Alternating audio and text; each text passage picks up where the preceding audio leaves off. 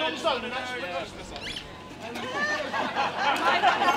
can you drop back a bit? Ed, can you drop back a bit? Do a lap of honour. Another one. Go round the other way. Spin the bike. Get back a bit. Get the bike. Yeah, if we go back and do it on the wall. The bike. It's a bit overwhelming, isn't it? My name's Ed, I'm 22 and I've just ridden a unicycle around the world. Oh, I'm ecstatic. It's just great to be surrounded by people, familiar faces again, because it's been, a lot of this trip has been, I'd say meeting strangers, but strangers is quite a negative term, but just meeting, people that I have, friends that I haven't met yet. But it's lovely to have, pre-existing relationships with people here that I can just, chat to and catch up with.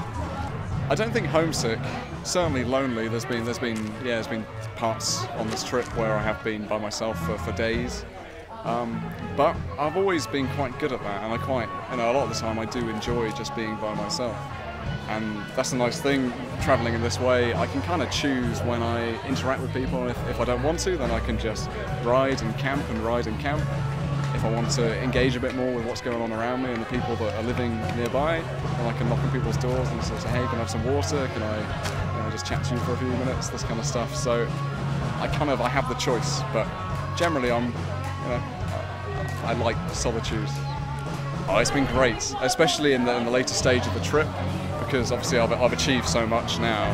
When I set off, you say, well, even when I started in the UK 3.5 years ago, I was telling people this is what I was going to do. I'm like, yeah, whatever. But now I can roll up to somewhere and I can say that I've already cycled 22,000 miles. So people are like, oh, right, okay. It's very positive.